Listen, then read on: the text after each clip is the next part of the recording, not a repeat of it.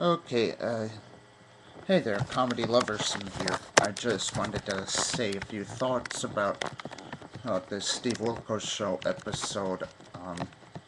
I lost my 6 kids. Okay, I'm glad she lost her 6 kids. I really am. I feel bad for the one kid who is still in her custody. I could... Who the hell would take their children off a breathing monitor if they require to live, if they require that to live for 30 seconds, let alone 30 minutes?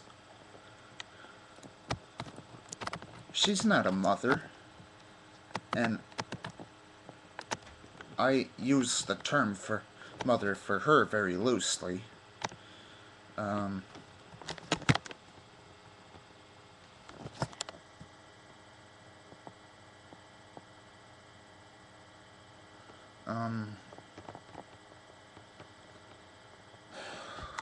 boy. Hey, I'm so mad at that mother right now.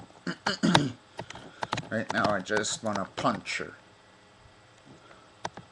I wonder if she was ever criminally charged.